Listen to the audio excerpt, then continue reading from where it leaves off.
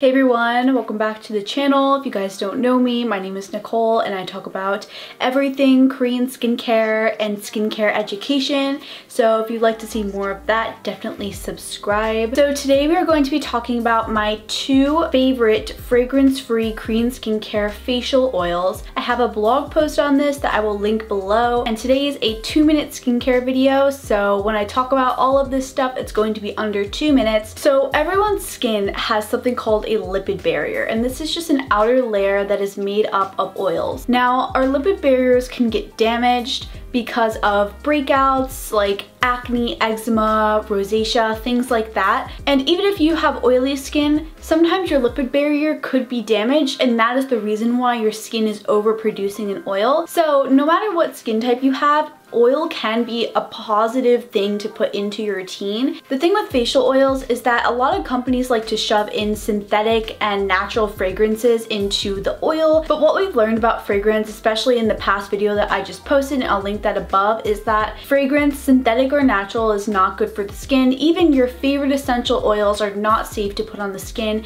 Even if they're at the bottom of your ingredient list, you really should avoid using them because they can really sensitize and irritate the skin. When you look at your oils, the one good thing that you should know is the oleic and linoleic ratios. When an oil has a higher linoleic ratio, this usually gives you a drier feeling oil, a more matte feeling oil. When an oil has a high oleic ratio, this usually means that the oil is going to be a bit thicker, a little bit more sticky depending on how intense that might be. But oils have both a linoleic and oleic concentration within them. It's just a matter of the ratio that helps you to determine what oil might be better for your skin. So an oil with a higher oleic ratio might be best for dry skin type, where an oil with a linoleic or a higher linoleic ratio might be best for those with acne prone skin that have oily skin as well. So the first oil I want to talk about is this fragrance-free Peach&Lily Pure Bean Luxe Oil. I love this one because it has a balance of both oils with high linoleic ratios and oils with high oleic ratios. So it kind of creates this perfectly balanced oil that's not too thick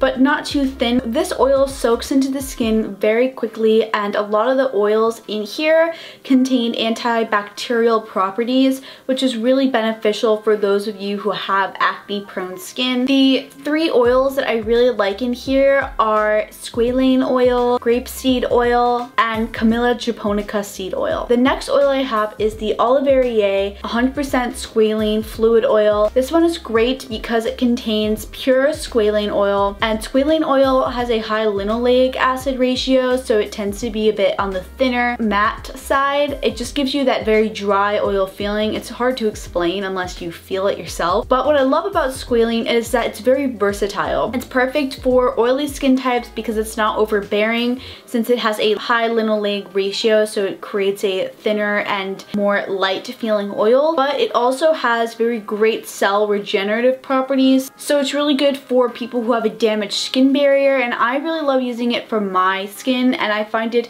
perfect for dry skin because it's not overwhelming, and I love it because of those cell regenerative properties and the anti-inflammation properties. Alright, so make sure you click on these two videos in the end screen, and thank you guys so much for watching. Bye! If you need to learn how to talk to a lady, ask your mom.